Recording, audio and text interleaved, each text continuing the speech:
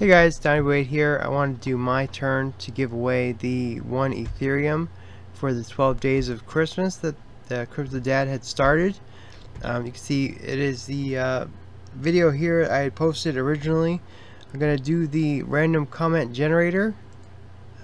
Put his video in here. You can see there is 1,204 comments, which is fantastic.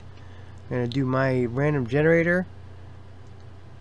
Let's see who is the winner, and then after the video is posted I will put my I will send 1 Ethereum to the winner. Okay, so let me see, hit start and we'll see who wins.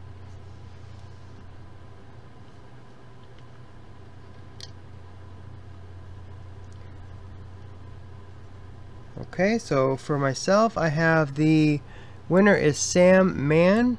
I have your BTC address right here. So after the video ends, I'm going to send you 1 Ethereum directly to your address here, which starts in 0x3355 and ends in EEF4C. So congratulations on the winner. The prior winners have already been paid, so you do have still a good chance to win. There is 9 additional winners going to be picked in the videos. So if you have not watched my original giveaway video, please go ahead and do that.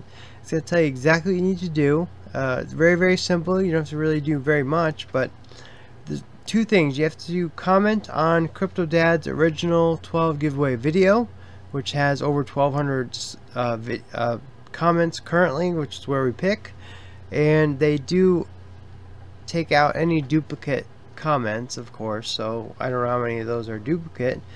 But you want to comment on that video because that's what everyone is going to be using to pick the winner. You know, and then if you subscribe, the other part 2, you have to subscribe to the other 12 YouTubers that are in this giveaway.